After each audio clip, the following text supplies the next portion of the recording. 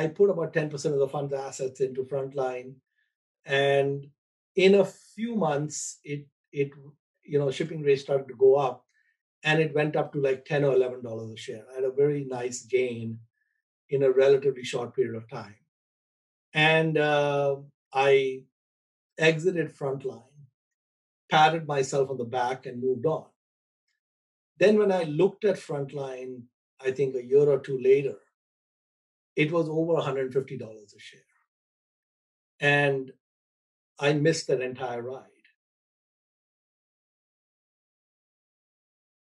But I'll start us off with a couple of our students. I kind of aggregated some of the questions if they were similar. And Sean Mahan in our Kelly Direct, Jay Goin in the MBA program wanted you to talk a little bit about just given all the investment opportunities out there. How do you identify which ones you want to dig in on further before deciding what to buy? So, what types of screens might you run? Are there multiples or ratios that you really favor or avoid? How do you go from this huge universe of stocks to the ones you're actually going to spend your time on? Yeah, that's a good question. And well, there are a number of different ways one can go about it, a number of different ways I go about it. One needs a system where one can eliminate large swaths of companies where each company doesn't take more than a few seconds or maybe a minute. So when I look at a business, the first question that's going through my head is it within my circle of competence? And a lot of companies would disappear based on that question. There are also entire industries I don't have much interest in. So US healthcare is very corrupt and does not operate with market forces. And so pretty much anything in US healthcare, I either consider outside my circle of competence or no interest. So if there's a biotech company, if there's a hospital, if there's a pharma company, if there's some, uh, CVS, Walgreens, that sort of thing, I'm basically, generally speaking, not interested in those kinds of businesses. So it's a very quick pass. Similarly, for defense contractors, I'm a little skeptical about the kind of the long-term nuances and whether things are as clean as they should be and so on.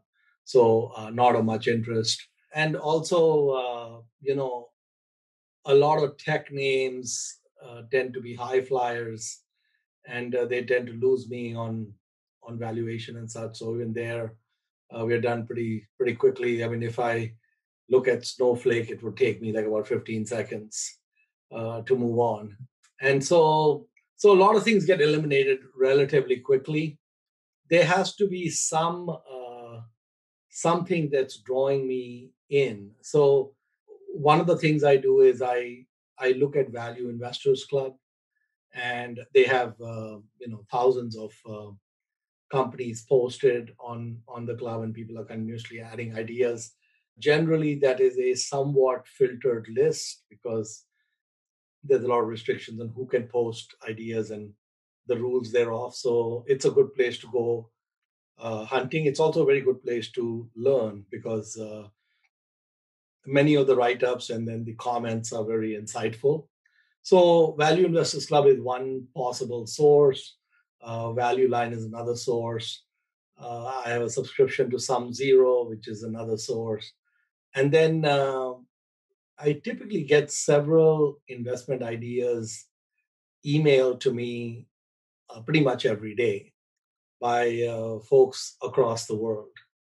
And I look at those as well. And again, many of those may not fit for a variety of reasons.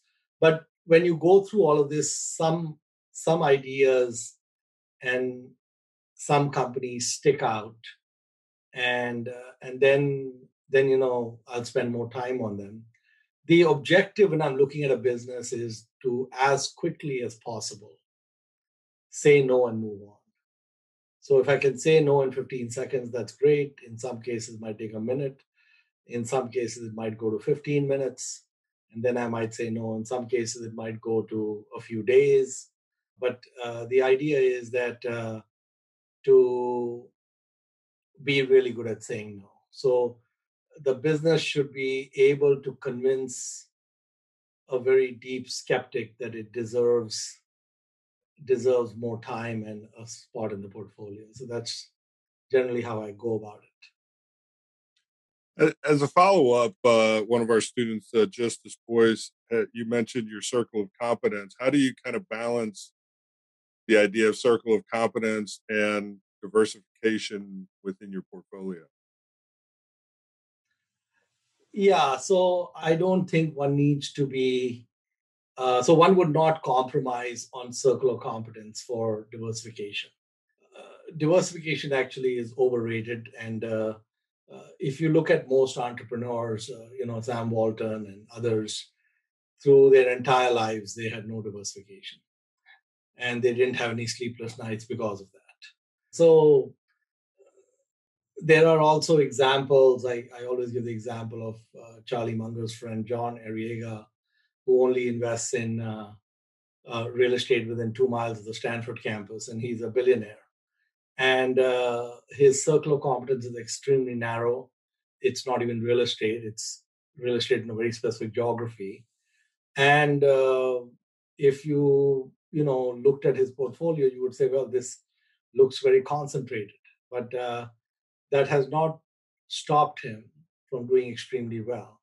So even if you understand just a couple of things or a couple of industries or even a single industry, and your portfolio was focused on that industry or even focused on just two or three stocks, as long as the competence is solid, one should not be compromising to get more diversified.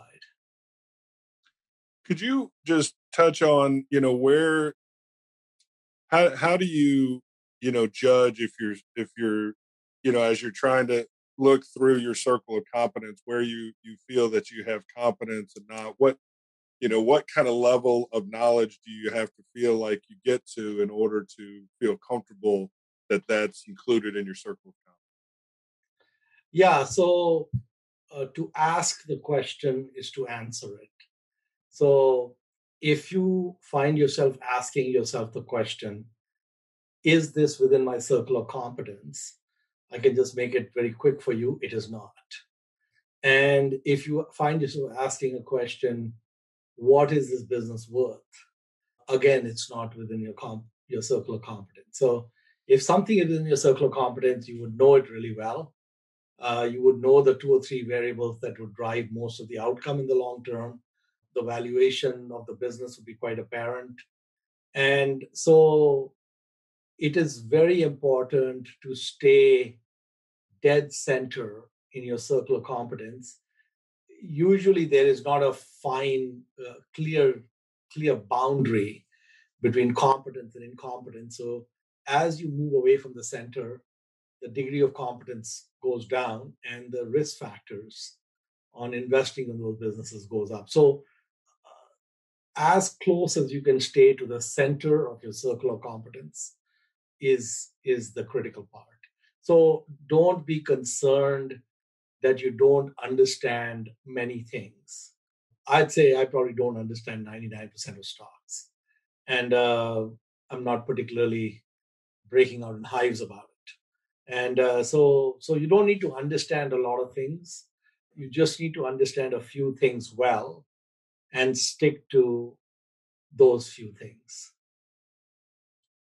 Great. Chris, Morton asked a question in chat. Are you able to ask it, or do you need me to ask it, Chris?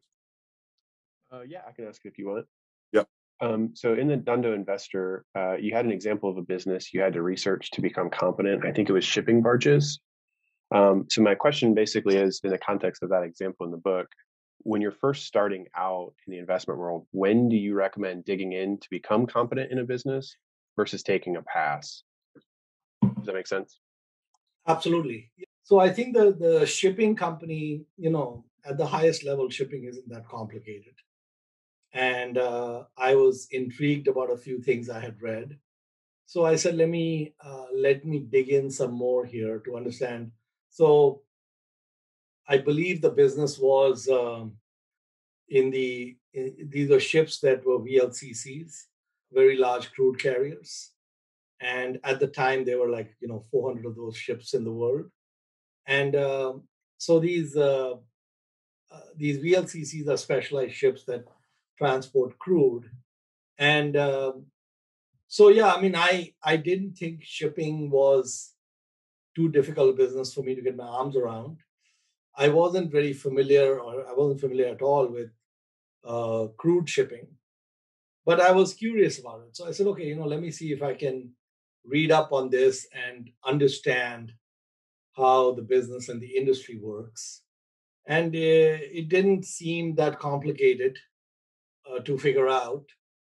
And, I was able to use a heuristic that one of my friends in commercial real estate had told me. And I realized that that same heuristic and that same mental model would work in shipping. And so there was an insight which I had gleaned, and I thought that that insight would work in this area as well. So in commercial real estate, especially if you're talking about tall office towers, 30, 50-story type office towers in large metro areas.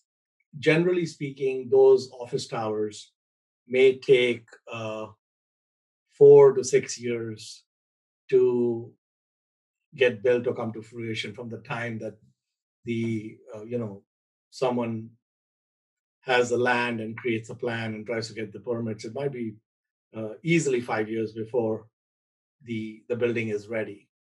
And generally speaking, what happens in real estate is that when the market is really tight and when rents are rising a lot of these projects get started because the economics look so favorable. And generally, what happens is because there's lemming behavior, all these towers get started at about the same time and they get delivered about at around the same time.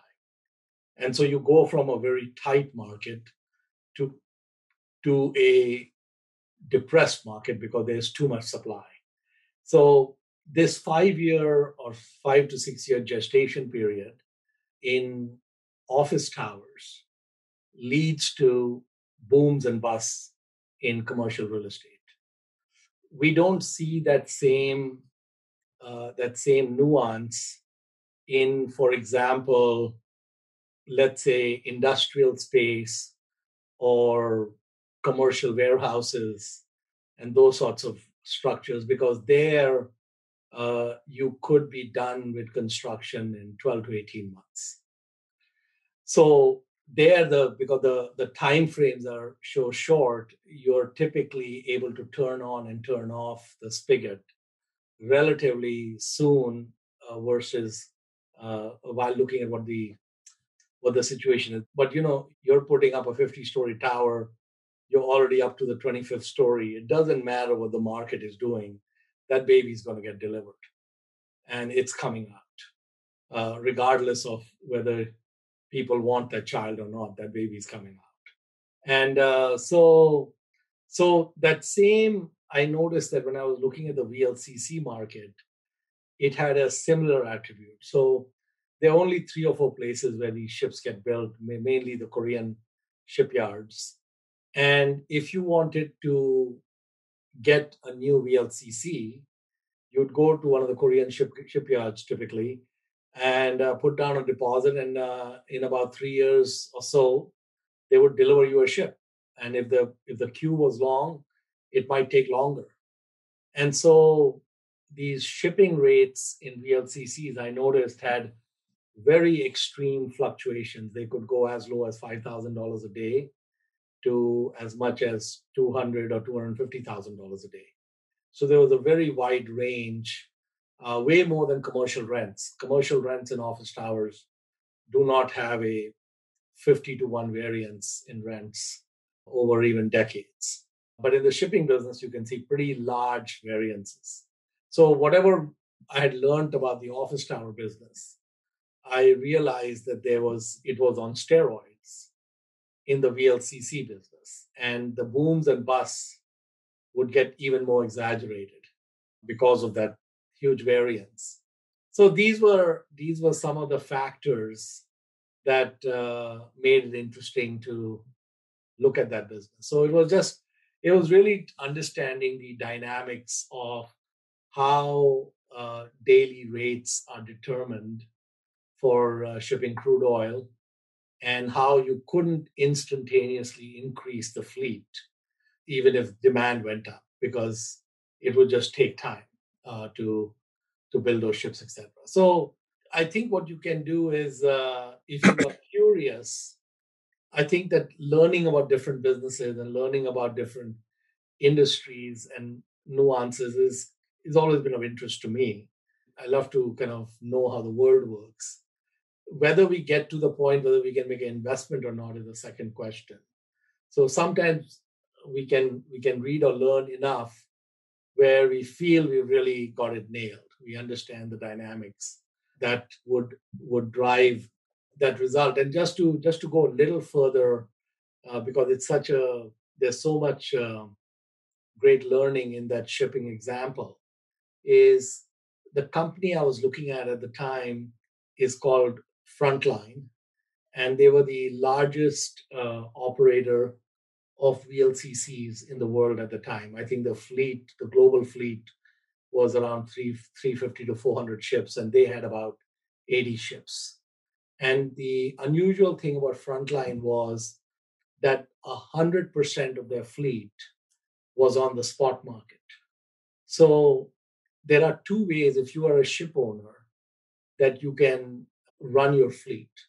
One way is you can sign long-term lease agreements with, let's say, for example, Aramco or Exxon or whoever, some refiner, so that they would say, yeah, I will lease your ship at, $20,000 a day for the next 2 years, for example. And in that case, whether they're using the ship or not, or whatever's happening, you're getting paid. And so your cash flows are really stable. Or you could be at the other end of the spectrum where you're saying, I'm only willing to rent per voyage. And so when you have a ship that needs to go from Saudi Arabia to Louisiana, and that journey may take maybe 25 days or something, you can rent the ship for 25 days on the spot market at that time.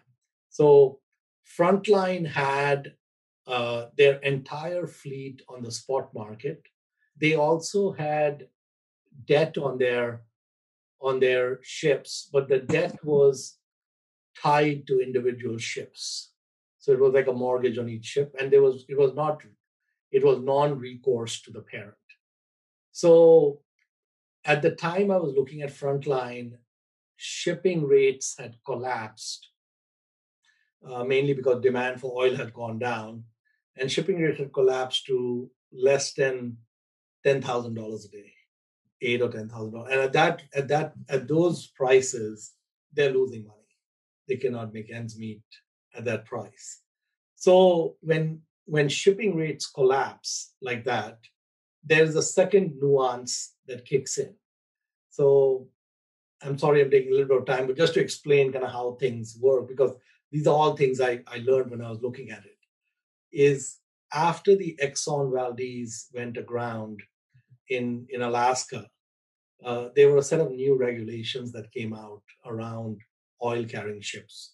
And they mandated that all the new ships that get built needed to be double hulled. So all the ships that were built after the Exxon Valdez crash were required to be double hulled.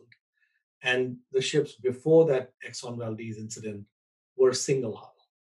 And in the shipping business, when you rented these ships, single hull ships, which still existed, they were older, rented for lower rates per day than double hull ships.